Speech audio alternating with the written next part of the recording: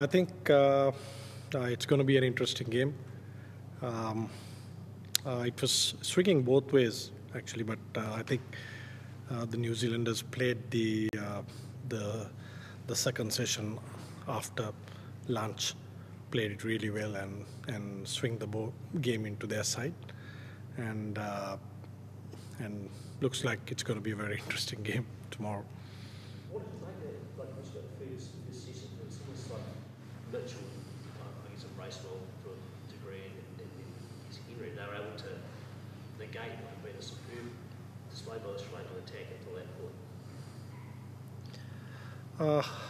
I think it was the last 25 overs of the game where Daryl Mitchell and Matt Henry, the partnership that took the game away from us. And at one point, it looked like a 50-run lead for us at one point, but the last partnership between Daryl Mitchell and Matt Henry, and after that Wagner, I think that swing the game back into New Zealand favour.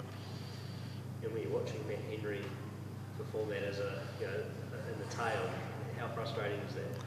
Yeah, it's quite frustrating when tailenders keep hanging there. It happened to New Zealand as well, because when Sri Lankan tailenders scored like 40, 50 runs in their first inning.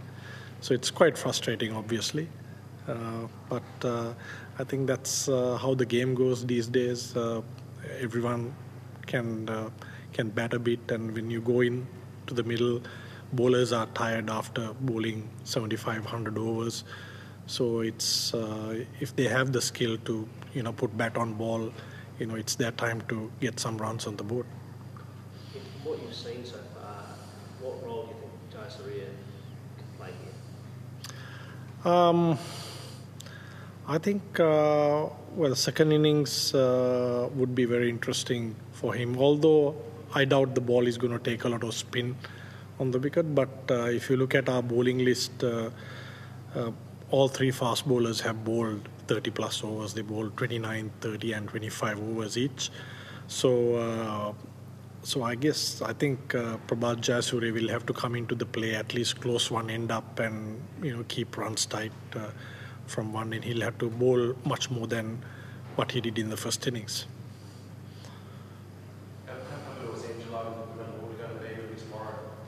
Sorry, can you come again? It's going to be very important for us. I think we lost 1 wicket too many today. It would have been ideal if Kusal was able to hang in there for the last bit of the inning, and we were coming in tomorrow with 2 wickets down. Would have been really great for us. But unfortunately, we lost Kusal latter part of the evening. But I think we have to back ourselves that a couple of our batsmen will go in there and get stuck into it and get some big runs to swing the big game back into our side. What would be a good signal score? I think the wicket is still good to bat. It's a good wicket to bat, and gives a little bit to the fast bowlers still on day 3.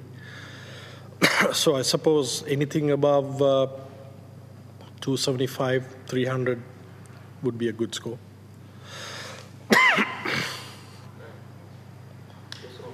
Thank you. Thank you.